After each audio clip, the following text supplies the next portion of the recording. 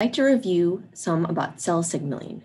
This video should be all review, but that's okay, review is good. So how do cells talk to each other? What are the different ways? See if you can think of any.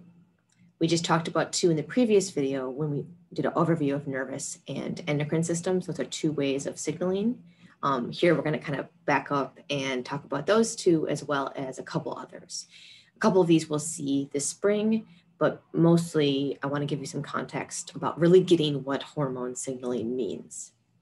And what does hormone mean in contrast to other types of signaling. So here are some other ways that cells can signal other cells. So there's direct communication through gap junctions. This is the most direct, simple way of communicating you can get directly from one cell to another. What type of molecule goes through here? I have it right here. Ions and lipid soluble. So these are going to be small. They go right through channel proteins. So it can't be a protein, right? Protein can't fit through a protein. We're going to see some of this in the cardiovascular system with cardiac muscle. Here is an image of what that kind of looks like. I like this visual. Here's the plasma membrane of two different cells. And the gap junction is literally a channel. It's a protein that connects the two cells, both physically, but also in terms of what's in them. So that's going to be electrically and chemically connected. Okay, we also could have signaling across a small space.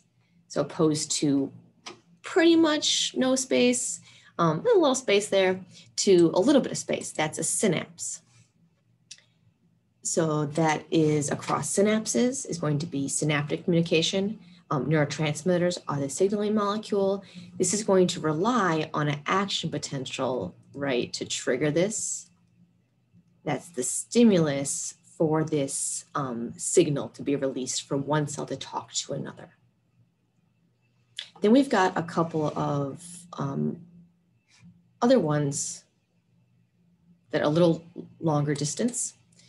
Let's see, let me move myself here. Let's just make myself real small. So these are two that are chemicals released into the extracellular fluid. So the fluid that's outside of the cells. Paracrine and autocrine are very similar. They can be the same chemical messengers as can hormones, but it's about the definition of these types of signaling is based on where the signals are going to. So paracrine is nearby, let's say nearby cells. Autocrine is the same cell. So self-signaling, self-signaling. These two we won't talk about a lot, but I want to contrast them to hormone signaling, which could be one of the same molecules, this little yellow molecule, but if it travels off into the bloodstream, it's therefore a hormone. Also to note, a messenger can be both an autocrine and a paracrine signal at the same time. And probably we don't always know. What does it depend on? Well, mostly in this case, where the receptors are, whether it floats, also how close the other cells are. It's going to depend on the tissue type, whether there are other cells nearby, and then do they have the receptors, because maybe they're the same cell type, depending on the tissue. If it's a white blood cell, there might be no other white blood cells around, unless there's infection. So it's also context dependent. So cool. Okay, getting off track. So diffusion is what's happening here though. So these are localized because we're just having diffusion in the extracellular fluid. So distance is limited. If you want to go, so histamine is a good example of that.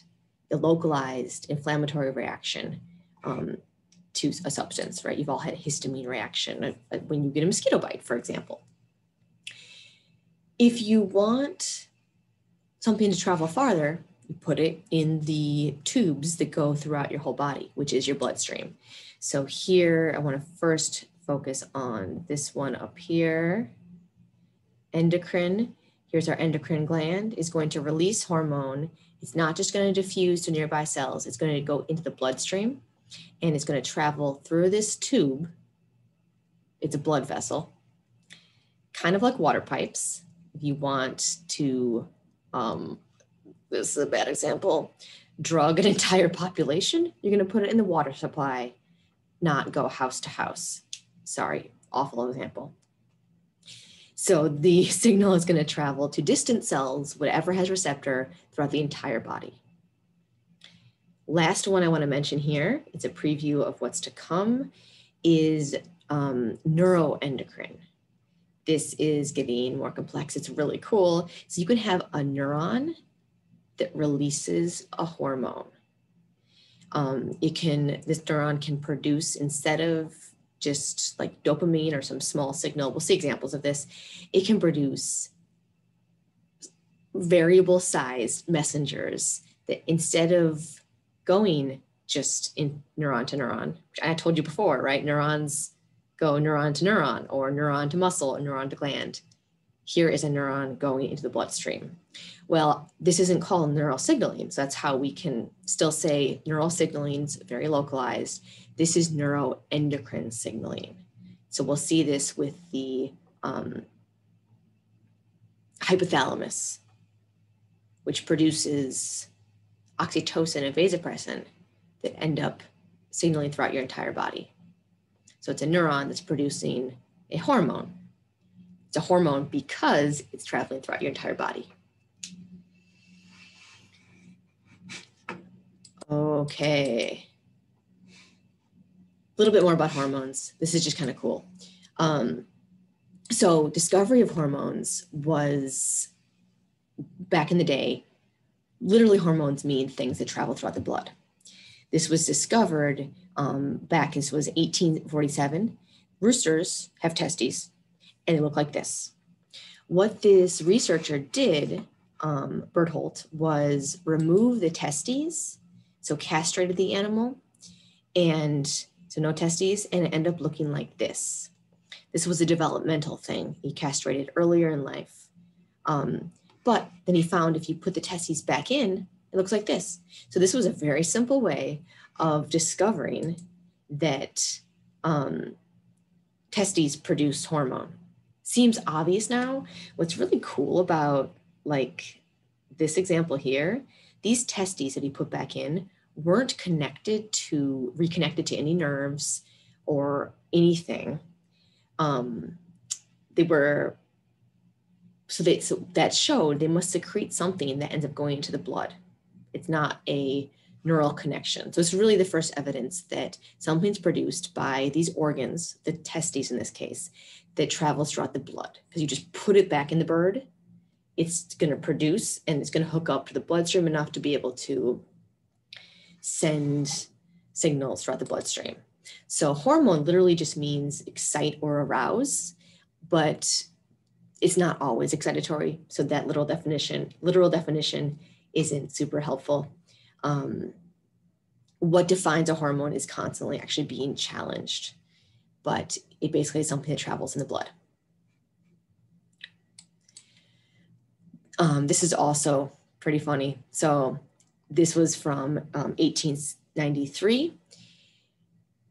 You could buy extracts of animal organs. You could buy testicle extract, gray matter extract, and a thyroid gland that we discovered had some effects on things.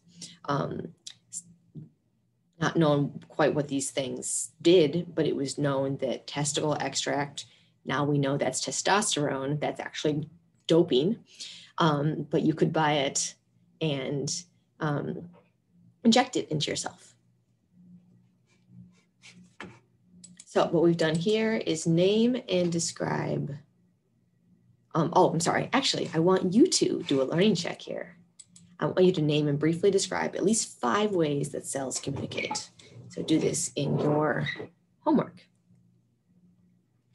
And what we've done is describe the type of cell communication and the type of chemical messenger involved and the distribution of the effects of each one.